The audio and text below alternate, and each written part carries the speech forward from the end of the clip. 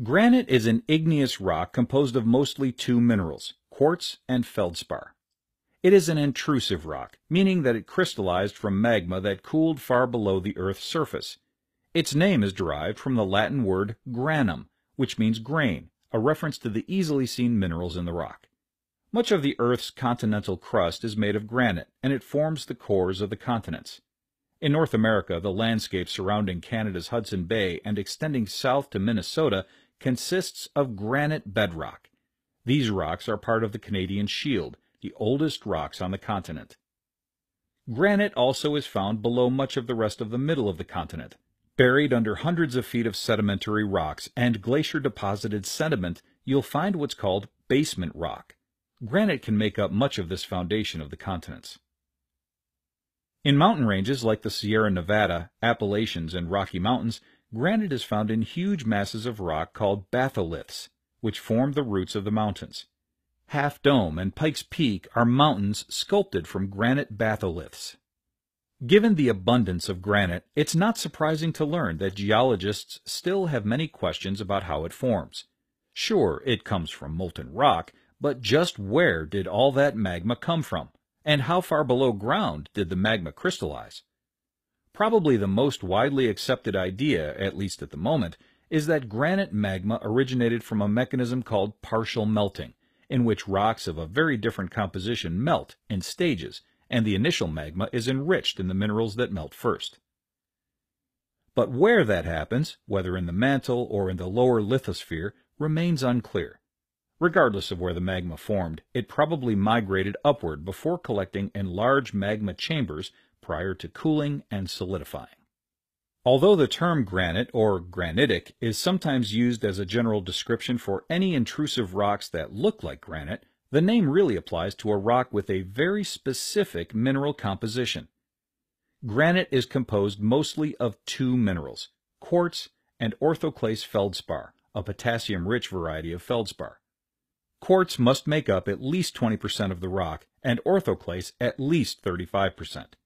If either of those criteria is not met, then the rock is not granite.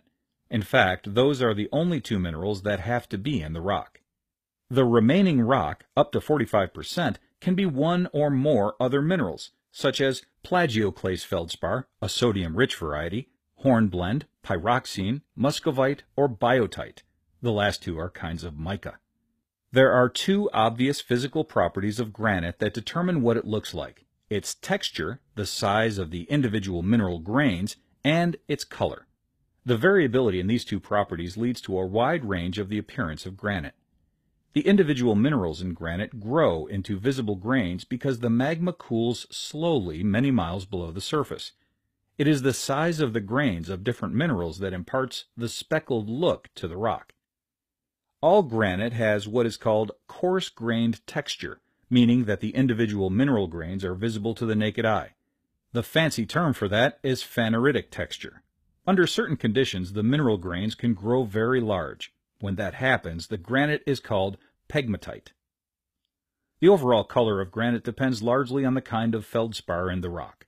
Potassium-rich feldspar tends to be some shade of red or pinkish tan, so a lot of granite is similarly red or pink.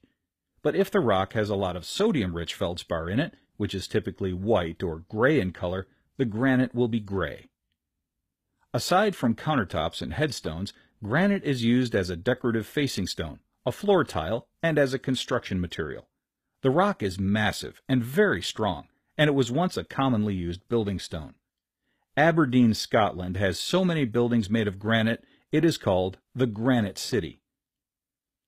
Some granite pegmatites contain minerals with high concentrations of rare elements, such as lithium. Granite also typically contains uranium-bearing minerals, although the uranium is not usually present in quantities that are economical to mine. However, many uranium deposits are thought to contain uranium from weathered granite. Weathering also breaks apart granite into piles of individual mineral grains called grooves, which are then swept away into streams where they become sand.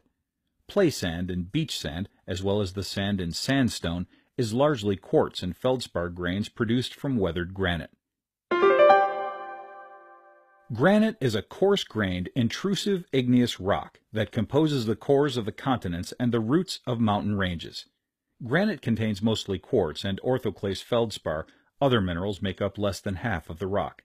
The magma that crystallizes into granite likely forms in the upper mantle or lower lithosphere, where other rocks partially melt. Granite is used in buildings, and some granite is mined for rare elements. It also gives us sand and sandstone.